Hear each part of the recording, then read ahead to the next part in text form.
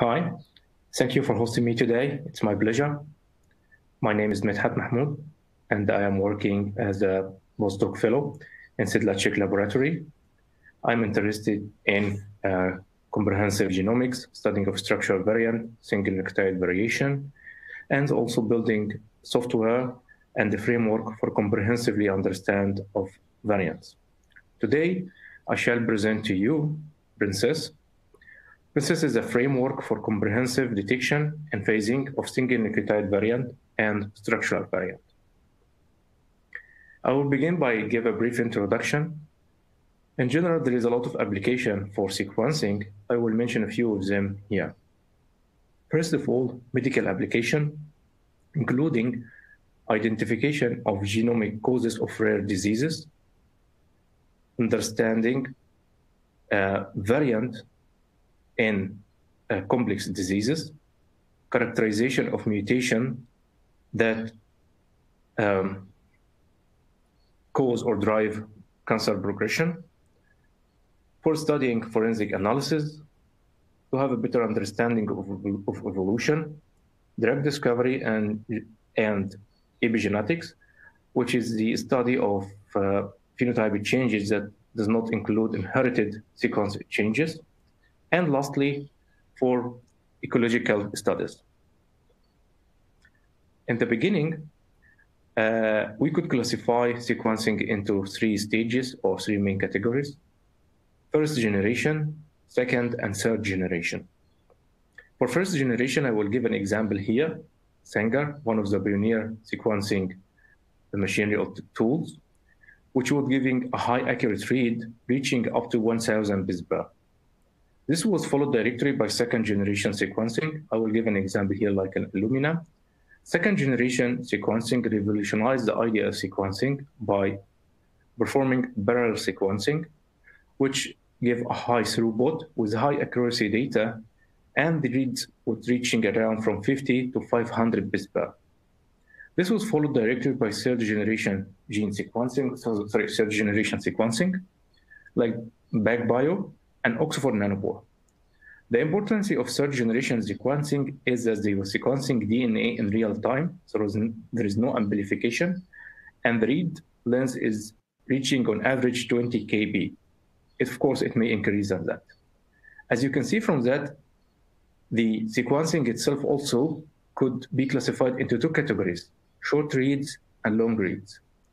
Long reads added a lot to the table by enhancing genome assembly and identification of structural variant based on the increased read length of the reads. Here I will give you an example, TMT case. TMT is a gene that encodes the enzyme that metabolizes thyrobine drugs. There is possibility that 2 variants could happen in the TMT gene. These variants are 8 kb apart. If we can take a look to the downslide part, to the cis part, where there are 2 blue bars. Let's say that this are the genes. In case of cis, we have this red bars, which is a variant, happen in 1 copy of the enzyme, but the other one is working, meaning now we have 1 copy still working, but the other is not. So the patient is still able to metabolize drugs. If we take a look to the other parts, the trans, we can see that this red variant, one happened in the first block and the other in the second block, meaning one happened in the first copy of the enzyme and the other happening in the second copy. This means that the 2 copies of the gene encoding the enzyme is not working. This will lead to the accumulation of drugs, which is not helpful at all and could lead to toxication. As you can see from here, we need not only to study the variant, but also if they are associated together or not, which is called the block or phasing block. Based on that, we need, if we are interested in sample or disease or an organism, the first thing come to our mind is to study single nucleotide variation, SNVs for short. SNVs is to study the difference on nucleotide bases between either 2 samples or 1 sample and reference. Like as we can see here, in 1 and 2, there is a difference in, or the arrow is pointing between CG and TA. This is called SNV, or single nucleotide variant. The best tool or technology to study this variant is Illumina. Next is to study structural variation, for short SNVs. SNV is a kind of variant that different in size from SNVs. The size ranges from 50 base pair to more than that. For example, here, there is deletion, where is a portion of the sequence are deleted from the sample compared to the reference. Insertion, where the new sequence was inserted into the sample, again compared to the reference. Duplication, a portion or part of the gene or the genomic sequence is duplicated to have one or more copies. Inversion, where the direction of the sequence is self-inverted. To study structural variant, the best tool we can use is PacBio or Oxford Nanopore. They give us long reads, which overcome the complexity of the genomes. And if the structural variant is large, we still can detect it in an easy way. Second step, as we learned from the previous slide, is phasing. Phasing is the study of the coexistence of variants together. For example, here, there are two groups of variant, one marked with this green bar, and the other is the black bar.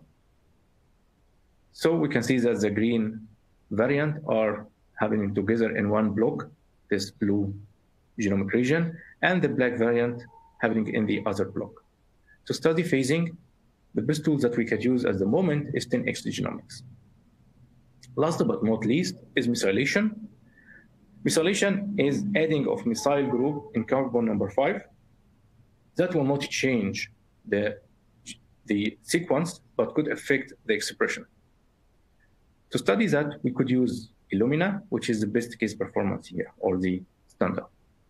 As you can see here, we use different library preparation and different technology. That will lead to introduction of two kinds of bias, from library preparation and from the technology itself. Besides that, we need a larger amount of DNA for each library preparation.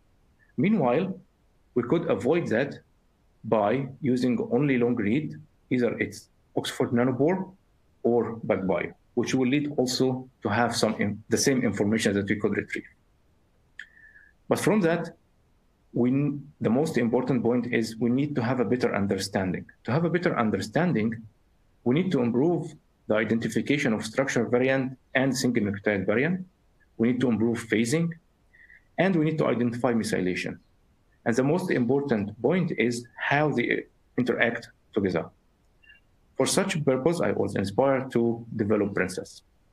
Princess is a framework for integrated state-of-the-art tool to study and analyze long reads.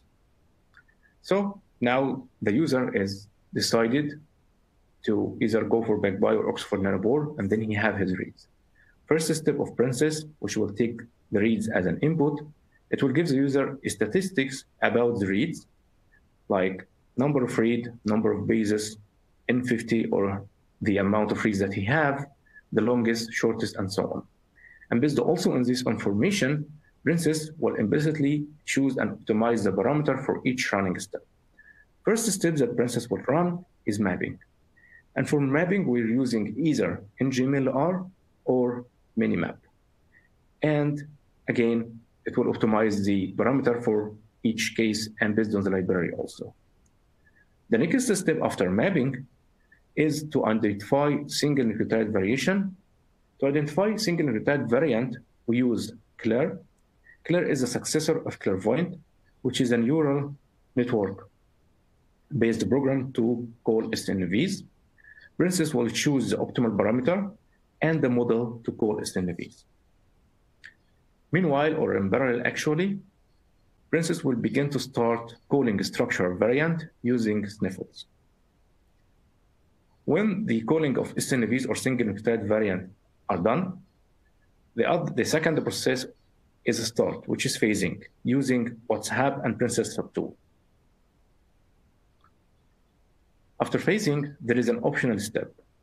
If the parental SNPs are available for the user, it could be used to leverage the identified and phased SNVs and identify the haplotype for each SNP. Another optional step is the methylation using nanopolish. Also, it will be phased methylation and haplotyped. Lastly, this will be the full framework, beginning from the reads till the end output. For each step, we will give the user quality matrix statistics about what is happening in that step. So we will have a better understanding and bigger overview. And the end result will be two files. The first is the variant file containing phased and haplotype structural variant and single nucleotide variant. The second file is the methylation, also phased and haplotype. As we can see here, Princess, first it's estimate parameter implicitly. It's run on cluster, workstation, and in the cloud. The output file is simplified to 3 files. The first is a single file for both SNVs and structure variant, phase and haplotype. The second file is also phase and haplotype methylation. And the last file is the quality matrix. What we can see here, that we managed to identify single nucleotide variant. We managed to identify structural variant. We phased both SNVs and structural variant. And we identified and phased methylation using one library preparation by the help of Princess. Now it's time for benchmarking. We need to benchmark the performance of Princess. To do that, we use the Genome in a Bottle consortium data, HG002. Here, I will give you an overview about the data that we used. From left to right, first data is PacBio circular consensus read, for short CCS data. CCS data is high fidelity, high accurate data, reaching around the 99% accuracy. The data that we used was of insert size or average read length around 15 kb. The next data that we used is PacBio continuous long reads, for short CLR. It's another PacBio data. It's longer than CCS, but it's of high error rate, reaching around 10%. The average read length that we used here was around 10 kb. Last is Oxford Nanopore, another long read technology. We used here Oxford Nanopore with average size around 15K. The next step is to single nucleotide variant benchmark. For that, we also developed an implicitly called in Princess filtering mechanism to decrease false positive result. This filtering mechanism is implicitly called by Princess, but the user also can choose otherwise. We compared the results that we have from our filtering mechanism to the data of gold standard Genome in a Bottle, and we compared it using RTG tool. Here is the result. If we look to the table, it shows us the result of one flu cell. For one flu cell, the coverage for CCS could roughly be around 10x, and for PacBio, CLR, and ONT, it will be 25x. We managed to achieve a high precision, reaching around 99.5% in CCS data, and 97 and 92 for CLR and ONT, respectively. If we look to the plot on the right-hand side, we compared increasing the coverage on exercise on the x-axis from 5 to 95x with the F measure. F measure is a way, or as an equation, to relate it to the precision and recall, meaning the amount of the truly identified SNV compared to the amount that we lost or the amount that we misidentified, and the one that identified in the wrong way.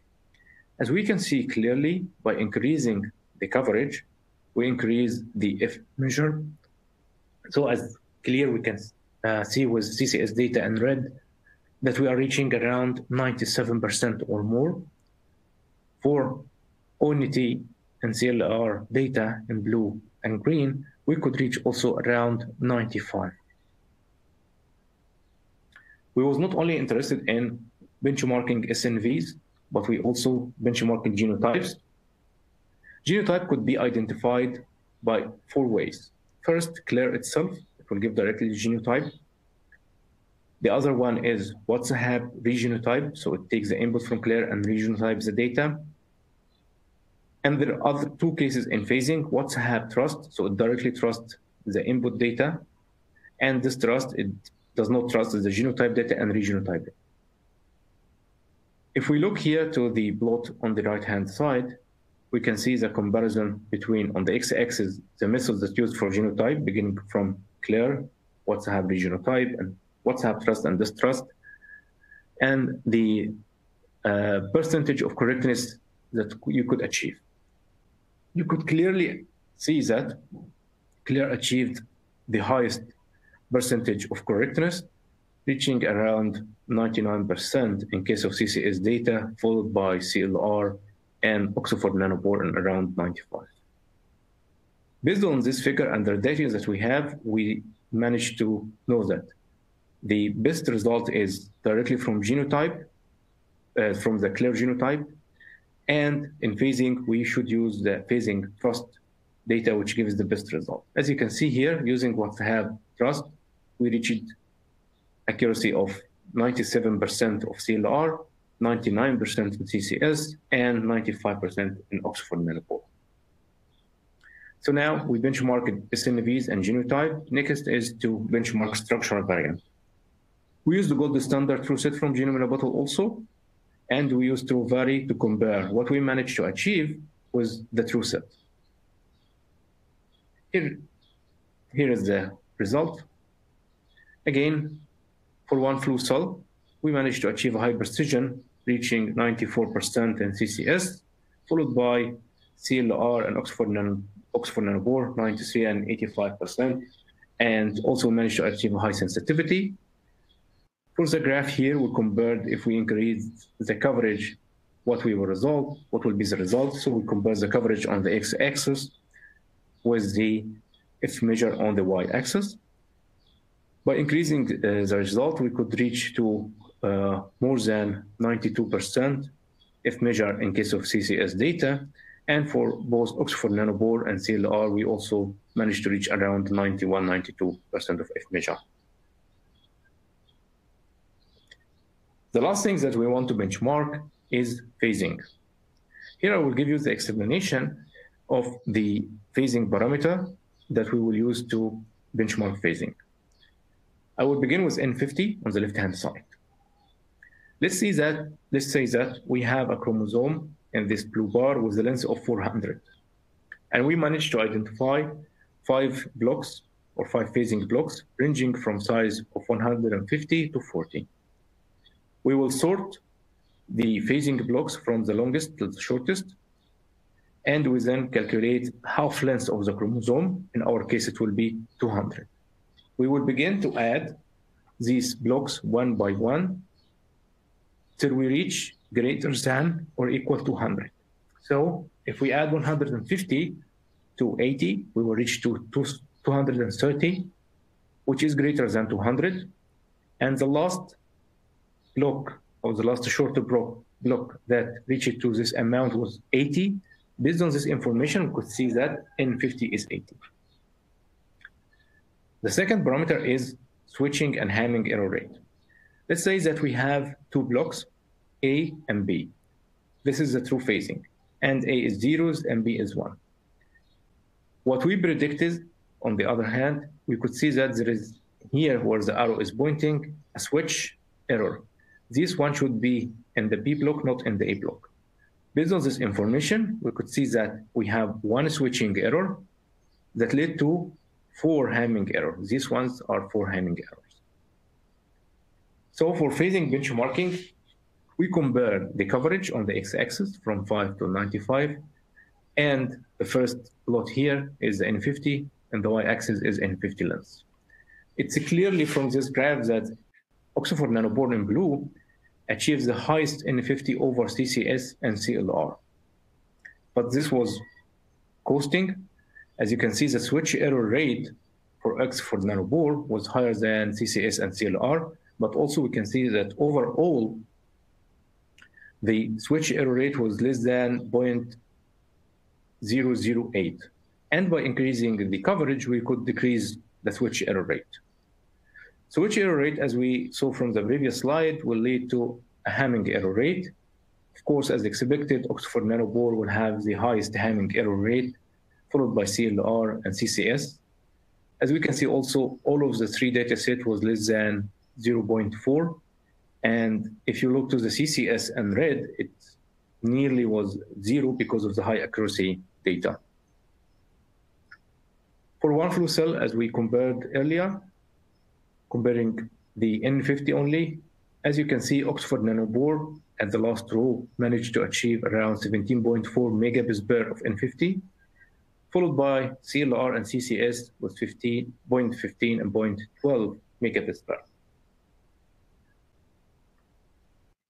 Another thing that we was interested in benchmarking is different CCS insert size. I will give you an introduction about what is an insert size. An insert size for CCS data is, if we look to this plot or this graph here, we have the SmartBell template. The green part is the ligase sequence, and this cloud of gray is the enzyme. The enzyme will begin to move in this arrow direction in a circle, in multiple circles. With each circle, he will sequence the insert size, which is yellow and blue. Let's say that the enzyme will move only 2 times and then fall. So we will have the polymerase read. As you can see from the polymerase read, we have 4 subreads because the enzyme moved only 2 circles, but normally it's more than that, of course. And then we will have the circular consensus read or read of insert in the black bar. Know that the shorter the insert is, that will increase the number of rounds that the enzyme moves. Here we compared CCS of different insert size on the x-axis, 15, 20, 15, 19, sorry, 20, and 25. And the SV benchmarking was the percentage on the y side, on the y-axis, comparing F measure in red, precision in green, and sensitivity in blue. If we look to the upper part of the plot here with the overall performance, we can see that the overall, the insert size does not affect much the F measure precision and recall of the data. We are reaching around from 95 to 99. Same for SNV calling with an even higher F measure sensitivity and recall. For indel insertion and deletion, because of the varying in size, it was also varying in F measure and precision and recall.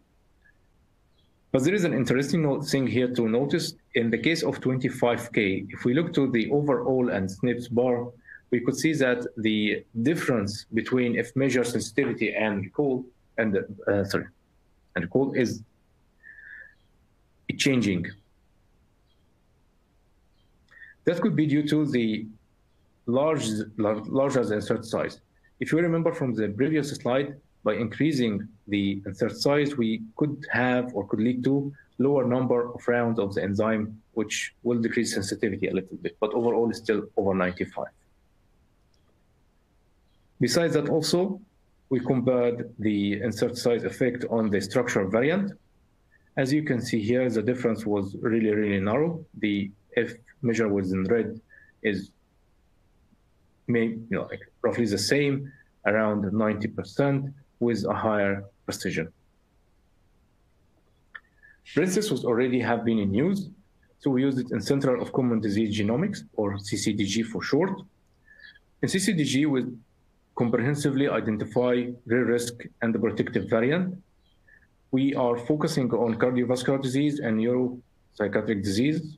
We develop resources, informatic tools, and innovative approaches to reach the community.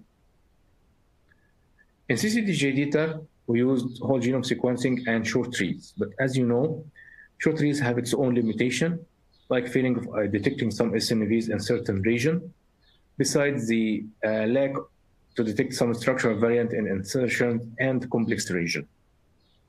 Here is an overview of the project.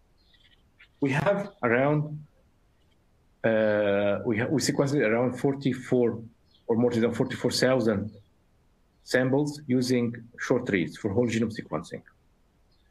To have a better understanding and to dive deeper, we need to use long reads. But for this amount of data, it will be a little bit impossible. What we did is to have an informative sample selection based on the disease context of this sample, so we can be sequencing them long reads. So we selected that, and we used long reads. And for long reads, we began to develop technologies, strategies, and pipeline, so we have a comprehensive understanding. And then we will validate the complex variant. We identify novel structural variant. We'll have phasing information, and also we'll build an ethnicity variant catalog. Here, what we did, we begin with short reads for whole genome sequencing. We used SV collector, which optimally select samples that represent the cohort and choose the different context of diseases or the variants causing diseases in the cohort. After selecting sample, we sequencing them with long reads. Then we used the Princess for comprehensive detection or comprehensive understanding of variant. Later, we used Paragraph to regionotype data, and we identified the new structural variant and built the catalog. Here is the real data that we used. We selected 11 samples from multiple ethnicity groups. We sequencing them in PacBio, and also we have RNA-seq for them. Process was run in this data to have variant detection for all of SNVs and structural variant. And we identified and phased impactful structural variant, and we studied how they impacted the RNA-seq. For just an example, I will give here HLA-B. HLA-B is play an important or crucial role in the immune system. Here, by using Princess, there is a comparison between two samples. The upper one, where there is a homozygote structural variant, and on the lower sample in green, there is a heterozygote structural variant. We compare that to the expression. We could clearly see the difference between the homozygous and the heterozygote variant on the RNA-seq expression. Overall, in conclusion, Princess could use long read either from Oxford Nanopore or from PacBio, and will give the current information. It will map the read using NGMLR or Minimap. It will identify single nucleotide variant using CLAB. It will identify structural variant, both SNVs and the structural variant. It could extend phasing and leverage the information using parental SNPs information.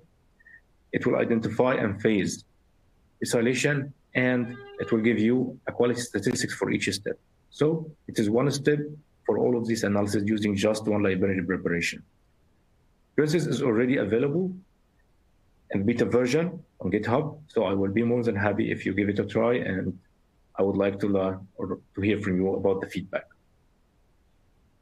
About my ongoing and current or future work, actually, I'm trying to expand the QC statistics, benchmark methylation, and currently I'm developing another part of Princess called the high fidelity option.